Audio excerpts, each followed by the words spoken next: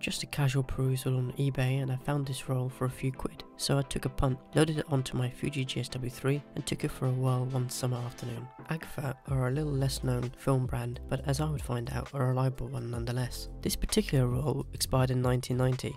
30 years would mean that I'd probably need to push it 3 stops if I was going to get anything with it. I shot some side streets in central London to see what I could capture. I remember just picking a random road and got shooting.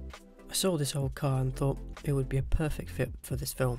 An old Mercedes classic. Decided to focus on taking a shot of the tail light rather than a wider angle of the whole car. The devil was in the details. Just liked how the old school radio antenna had been bent for maximum efficiency for the old AM and FM stations, and then the black plastic bit hanging off in a sorry state off the tail light. It didn't look like this car got much of an outing at all, although I wonder with a little service and a repaint what potential it might have. The next shot was taken down this road. I saw this person hurriedly walk past and I thought he would make a great subject. Working out the distance would be a bit tricky, so I think I decided for him to walk beyond 10 meters before committing myself to the shot. I like how the shadows are falling off the lines, converging in at the end where he's walking off. Perhaps capturing a shot of him as he walked into the light would have worked out even better, but something to think about for next time. As I was walking along, I found this old church which had been retrofitted into a food market. It was a bit strange at first to see an old place of worship being turned into an upmarket canteen, but I guess there you have it. Side note here, when shooting an old film, even if it's expired, try to work with it as if it is a new film. This change in mindset will help you to shoot with even more faith, no pun intended, and if it does come out, you'll be even more pleased with your pictures. This shot, facing to where the old altar would have been, has come out a bit dark, but it fits the mood of the gothic feel to the image. The way the light is falling through the stained glass as well as the internal lights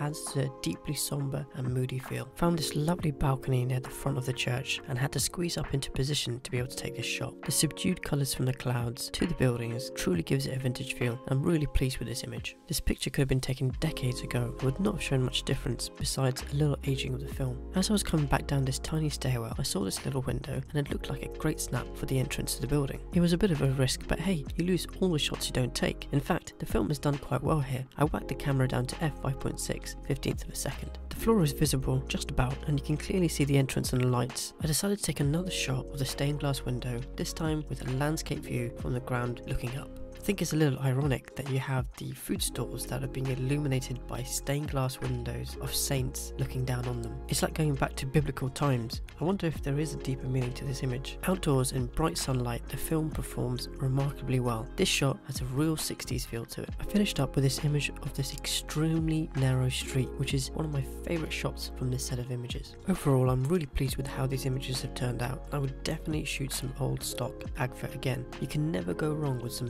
trusted German engineering. A couple of key tips when shooting with old film: remember to shoot it as if you have new film in the camera, albeit factor in how old the film is and push process it 1 or 2 stops if necessary. If your film is only a few years old and you know it has been stored well, you'll be fine shooting it as is. If you are going to shoot indoors, try and shoot with a leaf shutter camera, which will allow you to bring those shutter speeds way down, and along with a super wide aperture you'll be able to capture something classic and unique for sure. Expired film isn't for shoots which you know you definitely need the images for, such as portrait shoots, but certainly will help you to get out and about, give you some joy for just being out there shooting. You never know who you'll see or who you'll meet. Want to learn more about photography or film? Then hit up my journal at hassanabbas.com. If you have shot with an old or recent Agfa film stock, thinking about it, or have film photography gems to share, then let me know in the comments below and punch the subscribe button. In the meantime, check out my latest video right here.